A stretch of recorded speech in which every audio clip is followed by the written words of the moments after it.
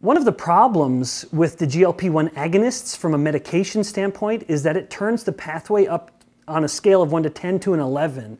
And this actually can start to cause some pretty significant concerns where the intestines start to slow down so much that they run the risk of stopping, leading to potentially very lethal complications.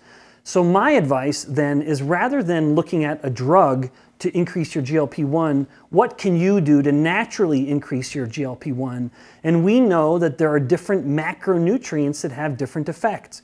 We know that there are different molecules that exist in nature that you can just ingest, that you can eat or drink, that will increase GLP-1 production from the gut. So rather than injecting GLP-1 and getting too much of it, running the risk of potentially serious complications, my advice would be to find natural ways to take advantage of that same pathway.